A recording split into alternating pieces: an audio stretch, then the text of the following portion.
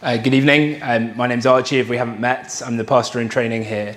And it's my privilege, my pleasure to be opening what I think is one of the most exciting chapters in the whole Bible for you this evening. I really do love this chapter. I think it's very cleverly written, and I hope that we're going to get a lot out of it together this evening. As we do that, let me pray. Heavenly Father, we thank you so much for your word, that it is living and active, that it speaks today.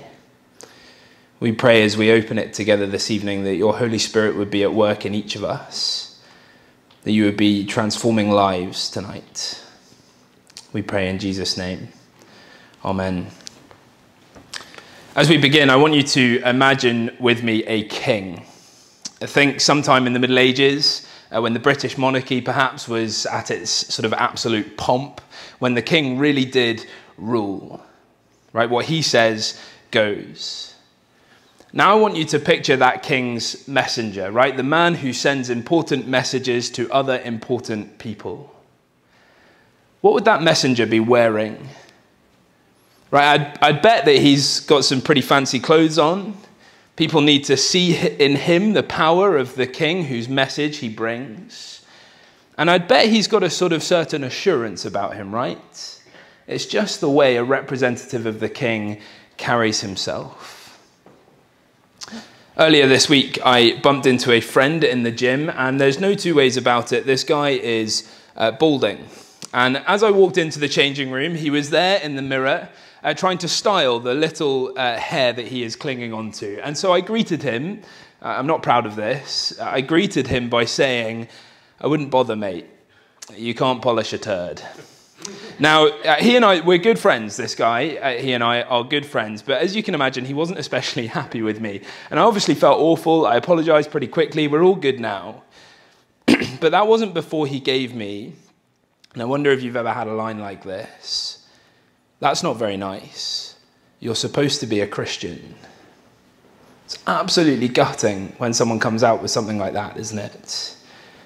Because how we live as Christians, how we represent Jesus to a watching world is just so important. And people notice. We represent a king. And who we are and how we live tells people what we think about that king. Can he really save? Transform lives? Do we really believe that he is powerful?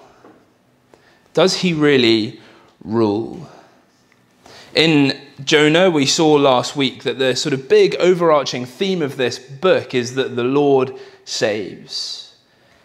Well, this evening, the emphasis in this chapter is that the Lord saves. He really does have the power to transform lives because the Lord rules. We'll see that through these two movements in the narrative. It'd be helpful to have Jonah open in front of you as we go through it. These two movements, firstly, as Jonah flees in verses 1 to 3, and then as the sailors come to fear in the rest of the chapter. So let's dive into it together. We see straight away in verse 1, and we thought about this last week, so think of this as a bit of a recap, but this is a prophetic book, right? Verse 1, the word of the Lord came to Jonah, the son of Amittai. It's a prophetic book. That's how prophetic books start, as the word of the Lord is spoken through his prophets. But if you were here last week, we know that this is a very unusual book as far as the prophets go. Most of them, the bulk of the text, is God speaking through the man. But here it's mostly narrative. There's a poem prayer in chapter 2, but it is mostly narrative. And then you get the shortest word from God, the shortest evangelistic talk of all time, if you like. It's just 5 Hebrew words in chapter 3. This is a very unusual book for one of the prophets. And Jonah is a very unusual prophet, a very unusual man. We saw again last week that Jonah was a prophet in the court of Jeroboam II, and Israel was incredibly prosperous under the reign of this king. And through Jonah's work as a prophet, Jonah had an incredibly comfortable job. He was proclaiming prosperity to Israel. And so see then in verse 2, See the job that Jonah is given by God. Go to the city, the great city of Nineveh, and preach against it, because its wickedness has come up before me. It's not an attractive job, that, is it? I mean, you might think of it a bit like this. I don't know if you saw it last week, the woman on the Russian news channel. She was an editor, I think, of Channel 1 in Russia, and she comes on to the live broadcast in the background with a big sign protesting against the war in Ukraine. And in some ways, the job that Jonah's been given is a bit like that. Go and call out against the wickedness of this great city. And of course, just like the woman on the news, Jonah must have felt a certain inevitability about the outcome of that job. These evil people, God's enemies, surely the only way they could possibly respond is by having him arrested, probably even having him killed. From the perspective of his comfortable court prophet job, not so attractive. And maybe Jonah was worried too about the implications of God's message going to a foreign nation, not just because he was racist, but because of the implications for Israel. Remember Israel under this king, Jeroboam II. Israel had continued to persist themselves in this calf-worshipping idolatry sin. And in 2 Kings chapter 14, as we read last week, God describes that as evil. And so as Jonah is given the job of going to Nineveh and calling out the evil there, Jonah's got to be thinking, what does that mean for the evil here in Israel? What does that mean for Jonah, considering the evil idolatry that he seems to be engaged in himself? And I think we might just pause here and see a warning in this for ourselves. As we seek to share the gospel of Jesus with our friends and our families, helping them to see their sin and recognize their need for this mercy, isn't it just so vital that we see and recognize our own sin as we do that? And friends, can I just say that this actually should be the normal Christian experience. It's one of tension. Why? For we know that we ought to be progressing and growing and becoming less sinful. And yet, the more we progress and grow, the more aware of our sin we become, the more sinful we feel. And so if you're here this evening and you feel the guilt and shame of your sin, well, that is a very good sign that the Holy Spirit is at work in you. And as you look to Jesus, as you trust in him, that you are forgiven. For even as we hold out this good news of the gospel to the world around us, we live daily reliant on the mercy of Jesus ourselves. Just as we saw that the Israelites in 2 Kings were reliant on the mercy of God. That's the context that Jonah is in. And so let's see how he responds to this job that he's given. In verse 3, what does he do? He flees. Have a look at verse 3. Jonah ran away from the Lord and headed to Tarshish. It's repeated, I think, at the end of the verse. Sailed for Tarshish to flee from the Lord. A little bit of geography for you. Hopefully you can see that map. Nineveh is up there in the northeast. And we're not exactly sure where Tarshish is, but elsewhere in the Bible it's used poetically, a sort of city over there, way across the sea, in the west. And that's exactly where Jonah heads. He heads down to Joppa to board a ship and out onto the sea. Don't know if you noticed as we read this chapter, but the sea is a really big deal here. 9 times the sea is mentioned explicitly in this chapter, and it's not so obvious to us today. Don't know about you, but when I think of the sea, I tend to think of childhood holidays, beach trips, sand in my sandwiches, that sort of thing. But for the ancient Israelite, the sea was just full of symbolic freight. And that might seem strange, but if you think about it, we do exactly the same thing today. We load things with symbolic freight in our culture, don't we? For us, a red rose is just an obvious symbol of love. A 4-leaf clover, a symbol of luck. For the ancient Israelite, the sea was a symbol of anti-God chaos. Back in Genesis chapter 1, right at the beginning of the Bible, the Spirit hovers over the formless, empty, dark, chaotic waters. And in creation, the Spirit brings order to that chaos. And ever since, despite the sea being part of God's good creation, it becomes this image in Hebrew poetry of chaos and darkness and death. Very often, actually, maybe if you think back to our series in Job, if you remember it, but also in the Psalms, the sea, as an anti-God image, it is paired with a great watery swimming monster. Right, keep that in your back pocket for later. But for now, this is the direction that Jonah heads in. It's a movement towards death and destruction.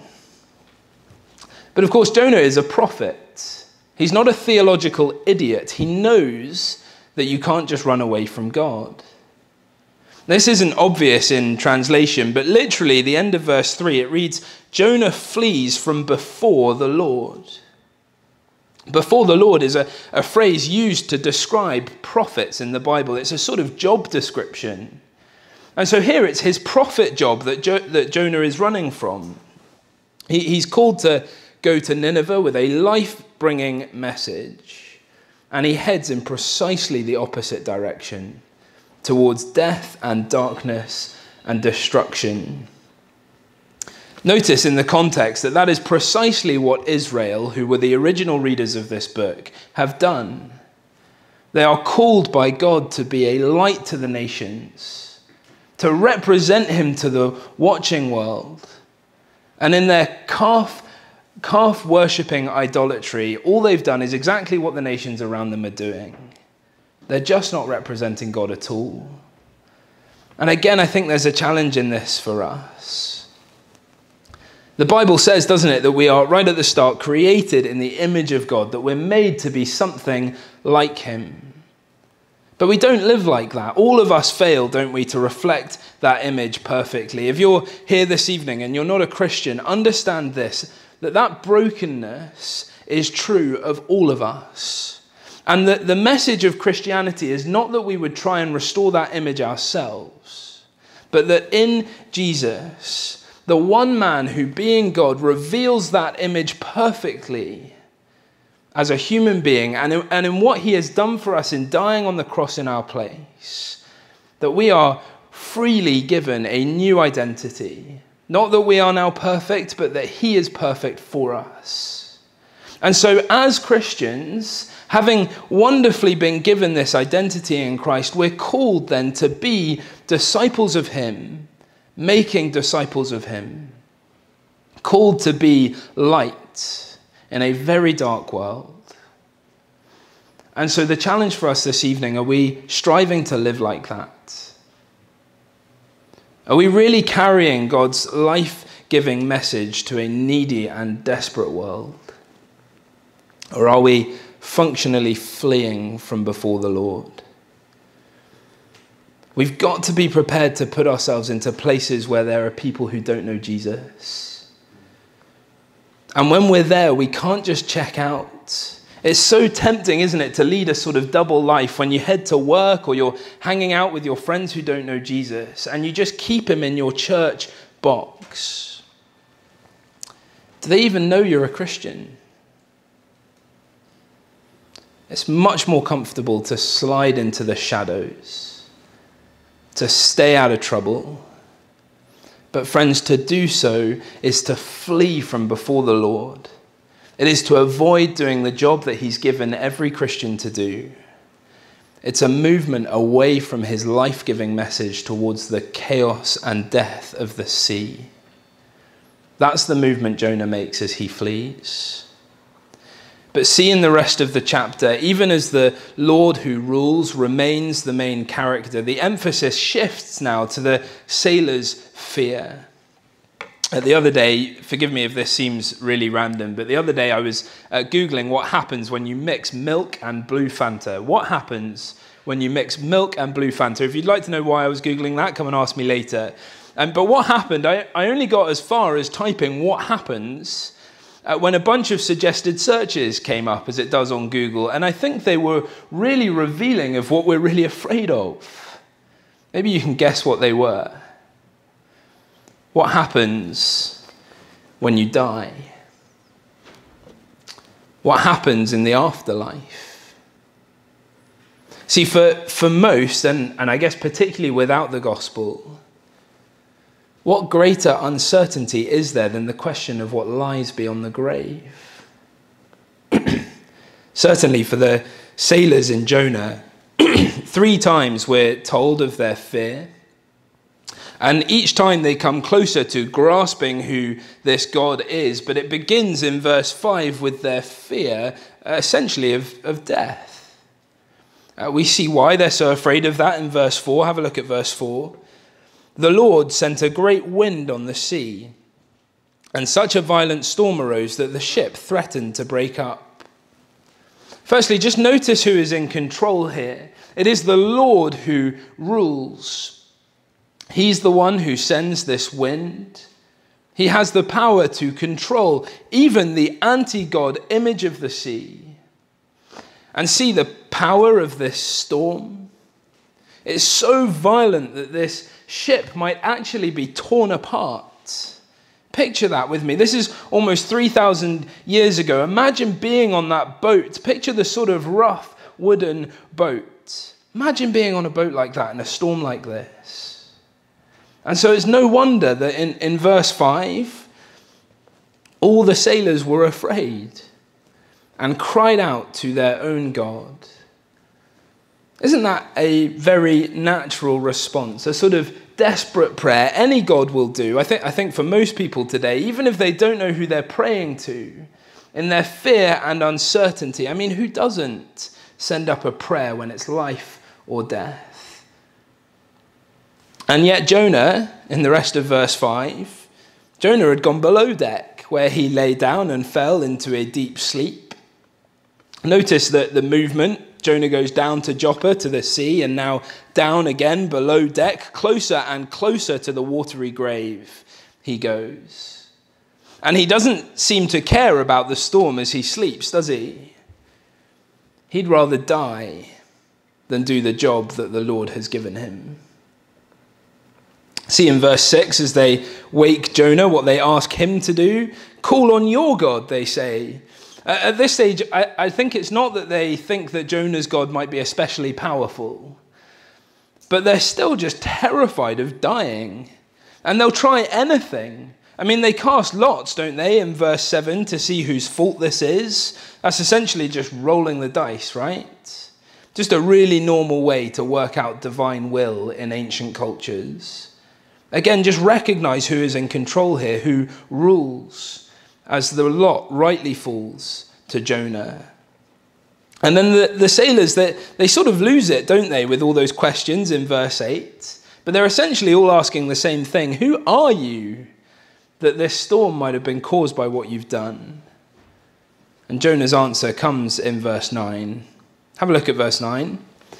I am a Hebrew, and I worship the Lord, the God of heaven, who made the sea and the dry land. You see what Jonah is saying? This is just a very orthodox profession of faith. It's the answer that any good Israelite prophet would give. And yet we have to ask, don't we? Is that really true? Or at least, is it really lived out? Rico Tice, you might have heard of Rico Tice. He's an evangelist down in London. He tells this story, and forgive me, I can't remember where I read this story, and so I'm not going to get all the details right, but it goes something like this. He was at university. He was a Christian at the time and a rugby player. And he'd given one of his teammates a sermon to listen to. And so this guy from his rugby club, he hears all about Jesus. He's blown away by the gospel. And so he then starts to share this sermon with some of the other guys from his rugby club. But one of them, he gets really angry at Rico. Why didn't you tell me? I mean, you believe this is true. You really believe that this is true. And it took one of our other friends to share this with me. Am I really your friend? Do you really care about me at all? It's heartbreaking. And as Rico tells it, this was a pretty foundational moment for him. See, if he really believed the gospel to be true, surely he'd desire to tell it to anyone who would listen. Now, as we read Jonah, as we see that very orthodox profession of faith that he makes, aren't we asking of Jonah, if that's true, why would you run? Why wouldn't you want to take this life-giving message to Nineveh, out into the world. Friends, if we profess Jesus to be Lord, and if we really believe that to be a life-giving truth, wouldn't we desire to share it? Or do we flee from before the Lord like Jonah does? And see what happens in verse 10 as the sailors hear about Jonah's God. Do you see their response? Again, they're afraid, but they're no longer simply afraid of perishing in the sea. That's definitely still there. But see in verse 12, they're now asking how to make the sea calm. They don't want to die, but there is now an acknowledgement that this storm has been caused by this God, the Lord who rules. And of course, the solution comes from Jonah in verse 12. Pick me up and throw me into the sea. I don't think that's a sort of heroic attempt at sacrifice, so much as Jonah's continued willful downward trajectory towards the sea, towards chaos and death. He's still saying, isn't he, I would rather die than carry out the life-giving ministry that I've been given. And though the sailors do their best to save Jonah in verse 13, they eventually succumb, crying out in prayer. But now it's to the Lord. In verse 14, see, it's now the Israelites' God, the God who made the sea and the land. They name him. You know the Lord, when you read it capitalized like that, it's Yahweh, the name of promise, the name that says, I rescued Israel out of Egypt, and in my ruling power, I have the power to save. And so the sailors, they recognize that this is the Lord who rules. See at the end of verse 14, you, Lord, have done as you pleased. It is God who is in control here. It is his will that is carried out through the sailors. And as they throw Jonah overboard in verse 15, the raging sea is calmed. For God is God over all creation. He has power even over the anti-God chaos of the sea. This Lord rules. And see how the sailors respond in verse 16. This is the final statement of their fear, as they fear the Lord. As Jonah professes faith but does not live it out, so the sailors truly or greatly, as verse 16 puts it, fear the Lord, make vows and sacrifice to him. And we're going to think about this a little bit more as we come to communion, but I wonder if this is how we respond to this God. Very often, the Bible calls for us to fear the Lord like this. We've just read this book as a staff team. What does it mean to fear the Lord? It's a very small book. You should read it. It's small. It's very digestible. It's a great book. Super helpful. Let me know if you'd like a copy. But one of the most helpful thoughts in that book, I think, is that generally we think of fear as a negative thing, don't we? And I think that's probably because our usual experience of it is a reaction against something. But it is true that there is also a sense of fear, a healthy fear, that draws us towards something or someone. Not because it is negative, but because it is awesome and beautiful. Like this, as we respond to the Lord who is absolutely in control, a Lord who saves because he rules. And so just as we finish, the elephant, or I guess the fish in the room, verse 17. Now the Lord provided a huge fish to swallow Jonah, and Jonah was in the belly of the fish 3 days and 3 nights. We mentioned earlier that very often the anti-God sea imagery, the image of chaos and death, that it is very often hand in hand with the idea of a great fishy monster. And notice here that the fish is huge. That word is actually the exact same Hebrew word that's translated great, the great city of Nineveh in verse 2, and the great wind that the Lord sent on the sea in verse 4. The emphasis of this chapter, the Lord rules. He rules in the great city of Nineveh. We'll see that in chapter 3. And here he rules the great fish. The fish, notice that he provides to swallow the disobedient prophet. And he rules over creation. including the sea, that he can whip up a great wind and bring calm to it as he pleases. Very significantly, as we think about the theme of this whole book, God saves. Notice, even as the disobedient prophet who has been given the job of taking the life-giving message to a pagan people, even as he tries to flee from that job, what happens? The Lord uses that. And as the pagan sailors witness the life-giving power of the Lord, they turn to him in faith. They're saved. They believe because the Lord rules.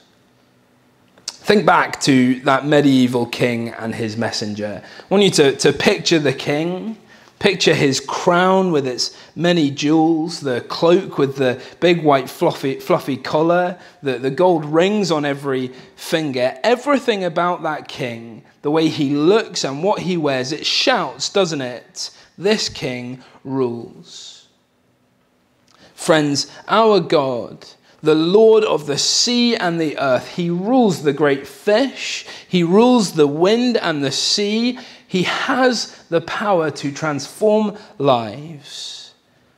He has the power to save.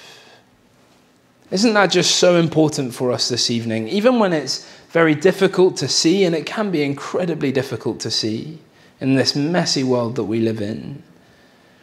As we take up the job that we've been given, as we do what we can to share this life-giving message, this is the wonderful truth of this book. Our Lord saves, and he saves because he rules. Let me pray.